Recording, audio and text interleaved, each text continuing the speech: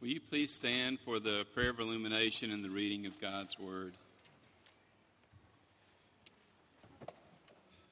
The NIV translation of this passage in Matthew says, "Be careful," but in the King James it says, "Take heed," or the Greek says, "Take warning." This is a warning message to have your heart right with God, and whatever we do, to have our heart right with Him. So let us come first to God in prayer. Lord, help our hearts to be right as we have come to listen to your word. We pray that you would speak to us by your Holy Spirit through the scriptures and in this worship service, and draw us closer to you because we have been here today. In Christ's name we pray. Amen. So let us read the Word of God together from Matthew 6, 1 through 4, and hear the Word as we read it. "Be careful not to practice your righteousness in front of others to be seen by them. If you do, you will have no reward from your Father in heaven. So when you give to the needy, do not announce it with trumpets, as the hypocrites do in the synagogues and on the streets, to be honored by others. Truly I tell you, they have received their reward in full. But when you give it to the needy, do not let your left hand know what your right hand is doing, so that your giving may be in secret. Then your Father who sees what is done in secret will reward you." The word of the Lord. Thanks be to God. You may be seated.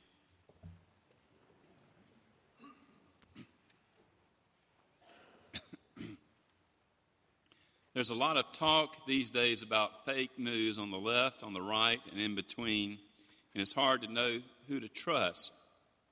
But I remember growing up watching CBS and NBC, and then when Dan Rather resigned in 2004 because of a story that was proved to be false, I was heartbroken about that. And then when Brian Williams, that I really liked on TV, had to resign because of another story about some saying that he was under fire in a helicopter when he was not. That just took away my trust. But today, there seem to be so many people in news media and politics who just make things up to make themselves look good. And, you know, if it happens in the news media and politics, it filters down to all of us. None of us are immune from making up fake things to make ourselves look good. Pretense. It used to be that those kind of stories were limited to the Globe or the National Enquirer, stories like the lizard man in Bishopville or Bigfoot sightings or UFO sightings in Washington, D.C. or something like that. But now it seems to be everywhere. Truth is harder to find these days. And it's part of the philosophy that has infiltrated our culture, the 25-cent word named postmodernism. Postmodernism philosophy is basically the idea that you do your thing, I do my thing, and we'll just all get along together. And when tolerance is the main value, one of the casualties of that value is it doesn't matter. Truth is a casualty. But being a person of honesty and integrity and love and truth and having your heart right with God is one of the main things that Jesus taught us, and it's something we all can learn. And in our passage, he talks about doing your acts of righteousness, not for pretense or for show. The actual Greek word in there, when it says to be seen by men, is the word theatron, from which we get our word theater from. It means to wear a mask, to pretend to be something that you are not.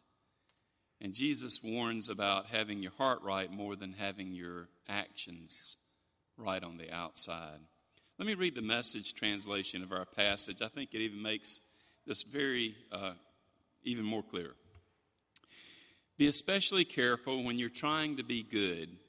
so that you don't make a performance out of it. It might be good theater, but the God who made you won't be applauding. And when you do something for someone else, don't call attention to yourself. You've seen them in action, I'm sure. Play actors, I call them, treating prayer meetings and street corners like a stage, acting compassionate as long as someone is watching, playing to the crowds. They get applause, true, but that's all that they get.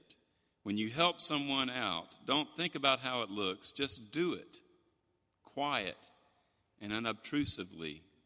That is the way your God, who conceived you in love, working behind the scenes, helps you out. That's the Message translation of those verses we just read. And they just so clearly remind us the world needs us to be true to ourselves and to our God and to our hearts. Jesus talks here about giving to the needy, and he assumes that we will give to the needy. He doesn't say why we should. These are the 10 reasons you should give to the needy. He doesn't say you should give to the needy in a particular way. He just says, don't make a big deal of it. Just give to the needy. He assumes that being a Christian means helping others out when they are in need. In the Greek and Roman pagan world, that was not the case. We assume it was the case of everybody back then. But in the pagan world, you gave to public building projects if you were rich, but you really didn't give to your faith, and you really didn't give to the needy, except maybe to your family or something like that. But in the pagan world, it was unheard of just to help the poor out of generosity. Christians are supposed to be a generous people who give of ourselves and sacrifice of ourselves because Jesus Christ sacrificed for us. One of the things you'll hear about in this Missions Month is the growing needs of our area and the growing needy population of our area. As our population has grown, as our church has grown, so has the needy of our area. South Carolina has grown by 1 million people since the year 2000. 1 million people. That's a 25% growth rate since the year 2000. Just 4 years ago, when we started our snack pack ministry, which is helping kids who don't have food get food on the weekend when they're not in school, we started that with just 11 kids being referred to us by the guidance counselors. Now it's between 45 and 52 kids per week. We Care, when 4 or 5 years ago, We Care was open 1/2 day a week on Mondays. And then it stretched to Wednesdays. Then it stretched to Fridays. And 4 or 5 years ago, We Care was giving out 150,000 pounds of food each week. Now We Care, each year. Now We Care gives out 250,000 pounds of food each year. So a 2/3 increase in the giving of food. And it's not because we have so much food to give away. It's because the needs in our area have grown. Jesus said to give to the needy, and we need to be careful that we do just that. And then he says to give without acting. The world is not a stage, despite what Shakespeare may have said. The world is not a stage to play out your good works. The main thing is to give from your heart and to give to those who are in need. When the Roman politicians gave food to the needy, they would blow a horn, and the poor would come and all come to the horn, and they would give out bread to the needy, those who were in need. And Jesus said, don't blow your horn when you give the needy, just give silently and secretively. We have an expression today in our society about this. Don't toot your own horn. That comes from this passage. It means don't brag about being good. Do it for the glory of God. Let that be the way that you give. Ananias and Sapphira pretended to give to the church, but they really did not. And they were rebuked for it very visibly. They were punished for it. And they were said to be lying to the Holy Spirit. Now, you can lie to everybody else, and you can fool everybody else. You can even fool yourself. But you can't fool God. So give your heart to him. and everything else will become real and right. One time, Robert Redford was in a hotel lobby. Some of you don't know who Robert Redford is. He's a famous actor. Robert Redford's in a hotel lobby, and somebody recognized him, and they came up to him and they said, "Are you the real Robert Redford?" And he said, "Only when I'm alone." Who are you? You are the real person when you are alone with God, and all the pretense and the masks are wiped away. Let your heart be right, and the way you give of yourself be right before Him. You know, the Reformation really started because people were giving in fake, false, selfish ways, and the Pope encouraged it at the time.